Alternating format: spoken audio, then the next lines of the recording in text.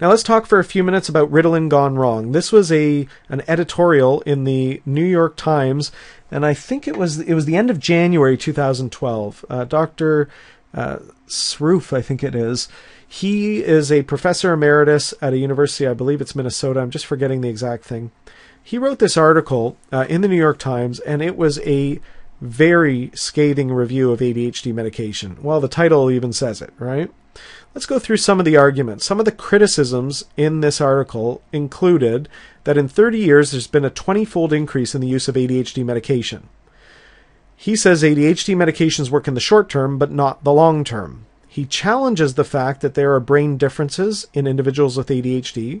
He talked about the multimodal treatment 8-year follow-up study and criticized ADHD medication treatment based on that longer-term follow-up study. And then he said poverty and social issues seem to contribute, but they don't get recognized and people don't get help for that. So let's talk about these. Also, a couple of quotes. The large-scale medication of children feeds into a societal view that all of life's problems can be solved with a pill and gives millions of children the impression that there is something inherently defective in them. He also said, drugs get everyone, politicians, scientists, teachers, and parents off the hook. Everyone except the child, that is, or the children. He also then says, quote, if drugs, which studies show work for 4 to 8 weeks, are not the answer, what is? Many of these children have anxiety or depression. Many are showing family stresses. We need to treat them as individuals. Now, I'm quoting this here just because this is what's going into a major media outlet. Millions of people read this, and it's considered to be fact because it came from the New York Times. And there are so many problems with these statements. I wanted to bring them forward for you. Hopefully, I'm not making your blood pressure rise as you read these. But let's go through some of the answers. 20-fold increase in ADHD medication. You know what? There's much better recognition of ADHD. There's much better treatment of ADHD. Is there overprescription? We talked about this earlier on. There may be some overprescription, but you need to get educated. Make sure you have the right diagnosis and you're getting great care. If you're concerned about it, learn more, seek a second opinion, and go from there. But I think, you know, when there was a 20-fold increase in diabetes medication, people weren't saying this is a problem. They're saying, well, it's a concern. There's so much diabetes, but, you know, maybe we need to do lifestyle things and that, but people need the treatment. And we're recognizing it and we're helping them. We're preventing other problems because we're treating their diabetes. Short-term versus long-term. Now, there are ADHD medication studies which go long-term. There are relatively few of them, but there are some. Okay, so there probably should be more of them than there are, but they do show improvement. Recently, there was a 10-year follow-up treatment with medication versus no medication, which was shown to lower rates of comorbid conditions. So in the Journal of Pediatrics in 2009, Dr. Biederman from the Harvard group, he published, Do Stimulants Protect Against Psychiatric Disorders in Youth with ADHD, a 10-year follow-up study. So they compared a group of kids with ADHD who didn't take medication and kids with ADHD who did, and they followed them up after 10 years, and those who took medicine were less likely to have developed depression, anxiety, substance use, etc. ADHD medication protected them from these other problems that kids with ADHD who did not take medication developed. It's helpful in the long run. The multimodal treatment study was probably the best designed study looking at medication versus behavioral treatment versus a combination. For 14 months, almost 600 children were in a research protocol where they got one or the other treatment, you know, medication only, behavioral treatment only, or combination treatment. After the 14 months, the researchers said, thank you, we'd love to still be able to monitor your progress. So do whatever you want to treat your ADHD. Take medicine, don't take medicine, get behavioral therapy, don't get behavioral therapy, whatever you'd like. And we're going to monitor you every year or two, and then we're going to publish data. So the individuals at the 8-year follow-up, they had 14 months of specific treatment, and then 7 years of doing whatever the heck they wanted to. Now let's just think about it for a second. Let's say adults with high blood pressure.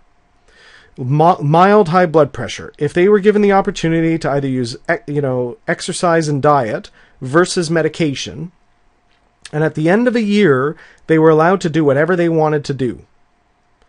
You know, they could either continue medicine or do exercise or not do exercise or whatever they wanted. And then 7 years later, you measured their blood pressure to see, the group that started on medicine, are they better now than the other groups, or are they not better now?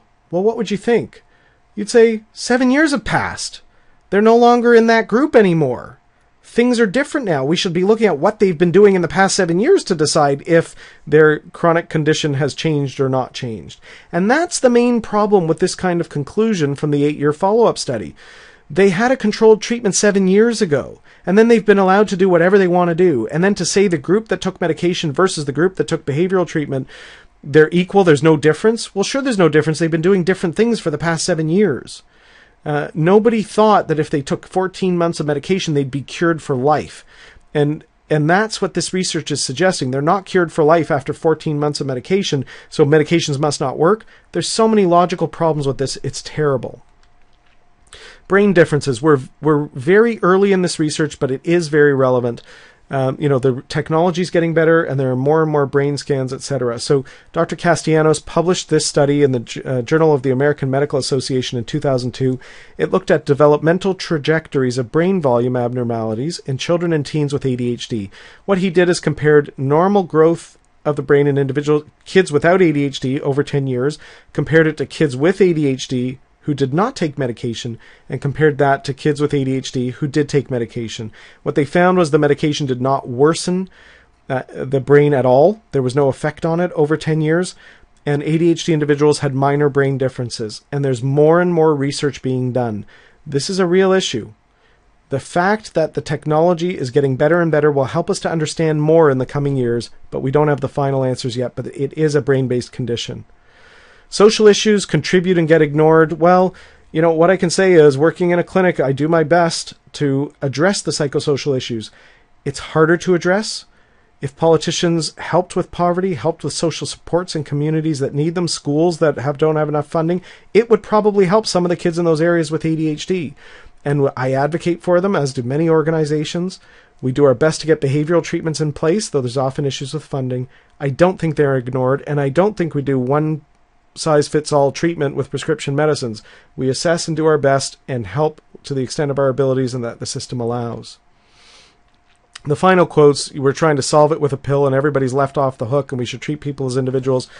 If you're working with a good doctor and a good healthcare professional and a good treatment team, they're not trying to solve with a pill. They're trying to use medicine in combination with behavioral treatments. People are not let off the hook just because they give their kid a pill. In fact, they need to work on parenting strategies, etc. And we absolutely try to treat people as individuals.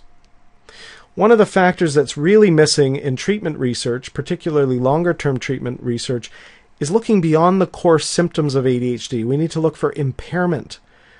How is ADHD impacting people in specific areas, socially, emotionally, psychologically? And we need to look at quality of life, which is much bigger than core symptoms. It's looking at people's self-esteem, how they rate how they're doing in their life, how they're doing with respect to their own goals, the goals that are relevant to them personally, to their faith, to their community, etc. And we need to broaden it, and that research is starting.